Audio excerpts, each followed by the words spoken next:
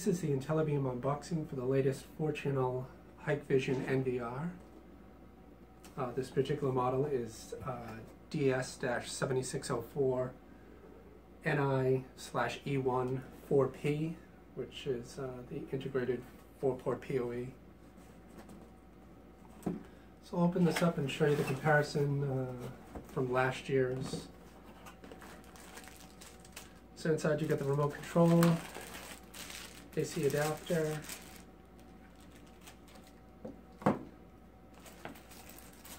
mouse, Cat5 cable, and the power cord.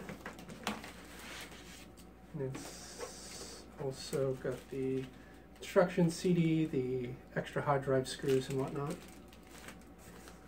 Clear that out of here.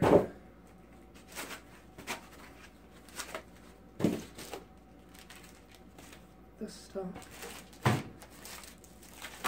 The AC adapter, by the way, is 48 volt, 1.36 amps.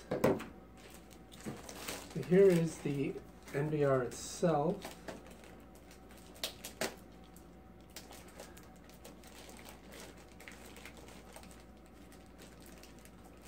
I could open it.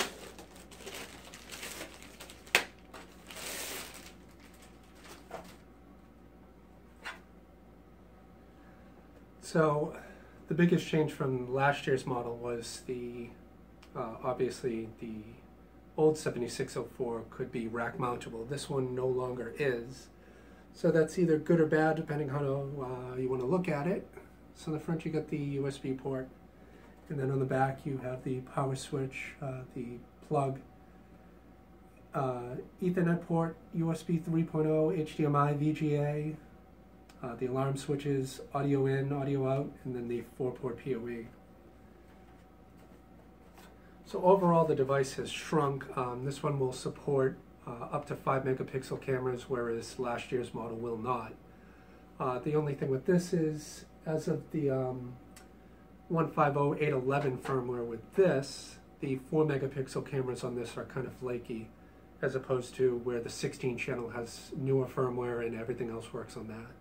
So just be advised if you're buying this and want to use the latest cameras, hopefully they come out with a firmware update for this one relatively soon.